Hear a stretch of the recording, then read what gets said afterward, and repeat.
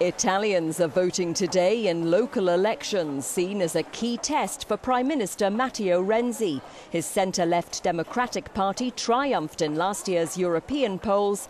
Now Renzi wants another strong result that he can claim as a mandate to continue his reform agenda. The centre-left currently holds power in 5 of the 7 regions up for grabs. Hundreds of municipalities are also being disputed.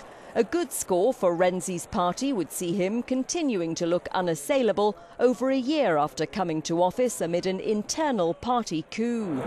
Also on the campaign trail, this familiar face, but ex-Premier Silvio Berlusconi is struggling to keep his fractious centre-right party Forza Italia united.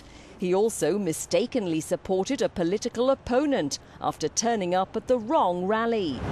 Renzi too has faced embarrassment in this campaign with corruption allegations surrounding Vincenzo De Luca, one of his most prominent candidates in the southern Campania region.